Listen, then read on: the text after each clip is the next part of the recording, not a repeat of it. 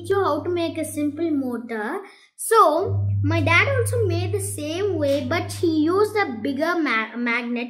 I'm going to use small magnets and make it with a battery. He used electricity. So now I take a battery here. So I took a battery. Slowly I have to take one of the pin and just stick it to this like this. But there should the hole should face upwards. So we will connect it to the battery like just like that.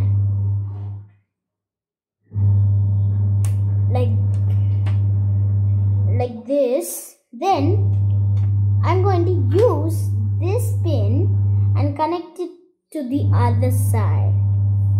Wait guys, I made a mistake. So wait a sec.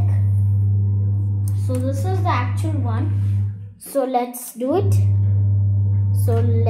We don't need this. Guys, we are going to continue.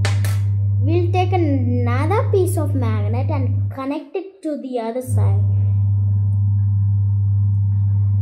There should be this hole over here, right? Okay. Then once you get the hole, slowly connect it. It might be a little creepy for me because I bent the pin.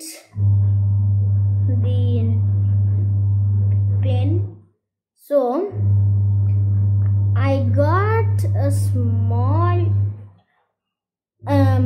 like two sides I connected it. So I'm gonna take this copperish wire and it should be shaved in these two sides. Means there's a small kind of cover in it. You can't see. You think it's only copper. So the best thing to do is you have to just scrap it like this. Then you will get some pieces, small pieces, identical. So I cut it and you will get a steelish part, just like a steelish part. If you show it in the light, it will become like steel. So you slowly, before you connect this, take this biggest magnet and hold the battery. Don't make sure the nails, the pins doesn't come for it, so that it will not disturb when it spins. So guys, this is the best way to do. So you might try it at home and I'll show you the result.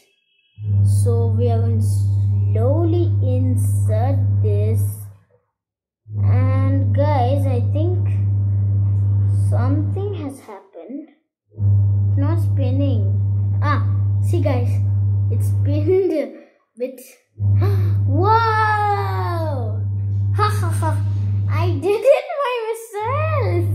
Oh, goody!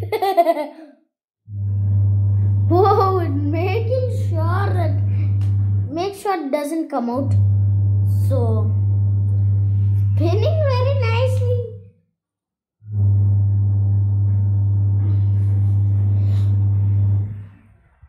Try blowing it. It'll go much faster.